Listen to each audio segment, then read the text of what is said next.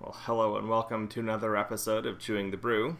Today I will be drinking the St. Bernardus Christmas Ale, and I don't have anything clever to add.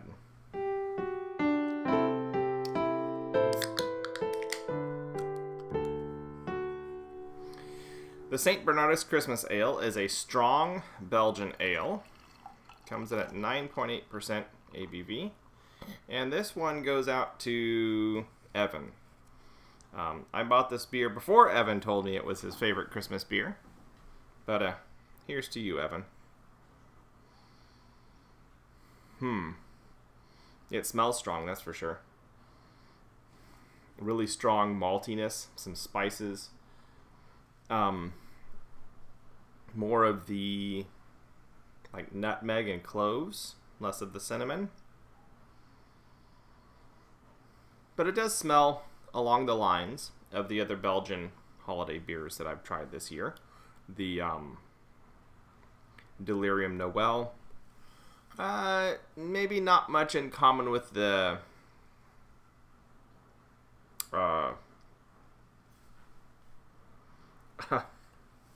the other bottle I had. I can't remember the name of the one that I really. Oh, Everything Nice.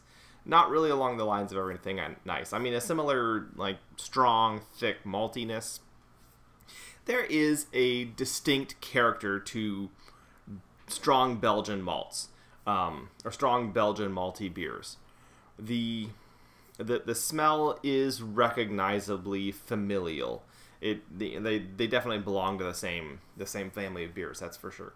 And I'm not sure if that's the types of grains they use. I'm assuming these are probably mostly barley, if not 100% barley beers, or if it is the water, or both, or the yeast, or all three, but there is something. There's a family resemblance to these beers. So it's not that if you've had one, you've had all of them, but I mean, in the craft of strong Belgian beers, it is one of the great historic beer families. Like, strong Belgian beers are something special. They have been for a long time, and if you've had one, you know how special they are, but you haven't had all of them. So keep trying them, as long as you're able to. There are a lot of very good analogs, copycats of strong Belgian beers, both from local breweries and from other breweries internationally. And a lot of them are really good. In my experience, if a beer calls itself a Belgian-style strong ale and is not from a Belgian brewery, it's probably still worth trying. Just in my experience. Your experience may differ. Mine is that, in general, if the brewery has the chutzpah to put the Belgian-style strong ale on the label, they've probably taken a lot of time to get that recipe right. Because they'll be rightfully criticized if they put that label on and it ain't any good. Anyways, all that to say, this is an actual Belgian strong ale, and it very much smells in that family. Possibly dark bread. Maybe some sugar cookie. And there's an earthiness, a root going on in there. Almost, I mean, it's making me think of like root beer almost. Not for that syrupy medicinal sweetness, but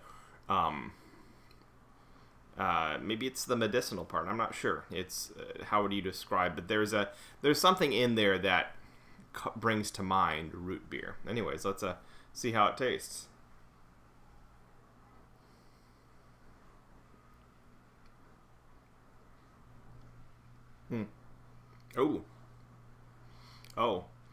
Okay, plums, prunes, maybe some dates. While with the Delirium, there was a lot, I think there was more of an apple juice, if I'm remembering correctly. This is like plum juice, so thicker, deeper, darker. This beer is both juicy and dark, both at the same time. Maybe some figs. There isn't much there isn't the same tinniness that I found in the Delirium in this.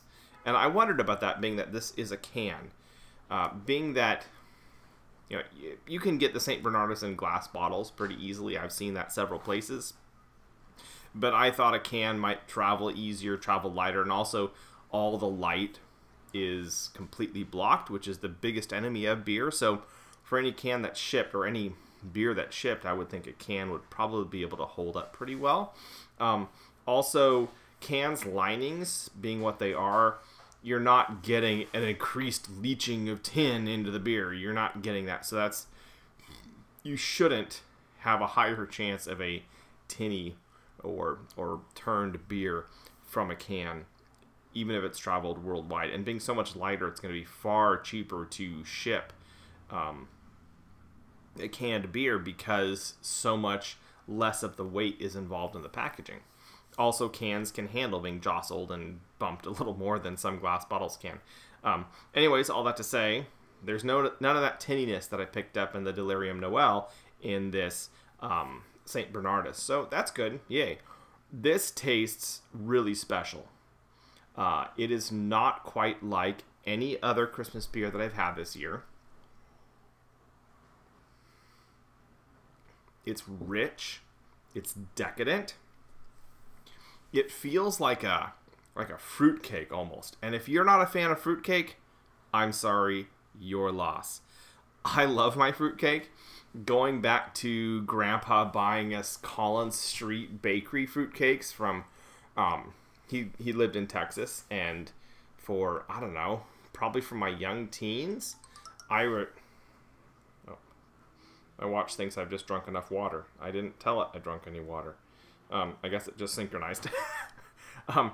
He lived in Texas, and he would ship all of his kids Collins Street Bakery fruitcakes Christmas time, and I loved those things.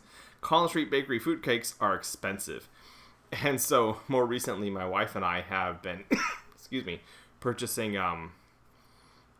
from a Benedictine monastery. I can't remember, in Oregon, fruitcakes on Amazon, and they're not far less expensive. They're several significant percentage points less expensive, but, and pretty good, pretty darn good. Not quite Collins Street Bakery, but not too far off either. But this super, rich, dark, brandy and spiced bread and dried fruits and stuff like that. That level of deep, rich decadence. That's what I'm getting with this. And frankly, I think this would go really, really well with a cheese platter. With those super strong, slightly tart flavors of a strong fruit platter. This is a good beer. Evan, I can see why this is your holiday favorite. It is a good choice. Anyways, this is Matthew. I've been chewing the brew, enjoying St. Bernardus Christmas Ale. I highly recommend this. If you can find it and you like your strong, flavorful, decadent beers for that celebration, for Christmas, for New Year's, this ain't a bad one to have on the shelf. Anyways, I'm chewing the brew, and I will catch y'all on the flip side.